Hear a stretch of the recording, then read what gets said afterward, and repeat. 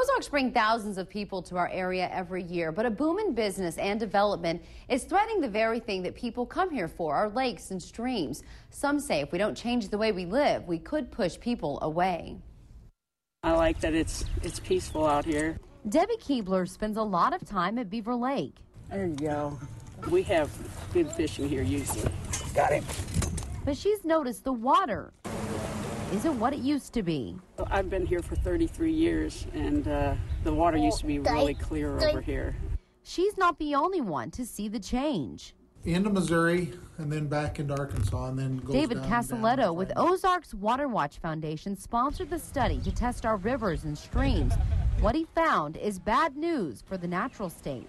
3 rivers in our area, including the White River, received a grade of C. What it's telling you is you can't get much worse, or you could end up with a highly green river or stream, a lot of algae if you add a lot more nutrients, a little more nutrients, but also tells you there's much room for improvement. A C doesn't necessarily mean the water is unsafe. You can still swim, fish, and boat in it. Smallmouth. But it means the water is no longer pristine like it was 50 years ago.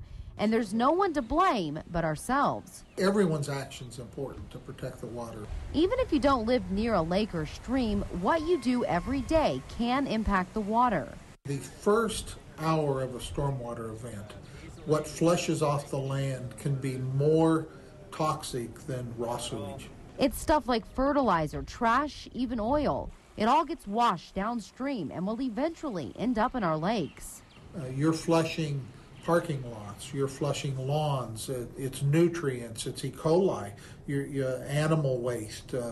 If you have failing septic systems, it's human waste. He says now is the time to take action before the damage is irreversible. Service your septic tanks, use pesticides that don't harm groundwater. If we don't, we're putting the very thing we're famous for in danger.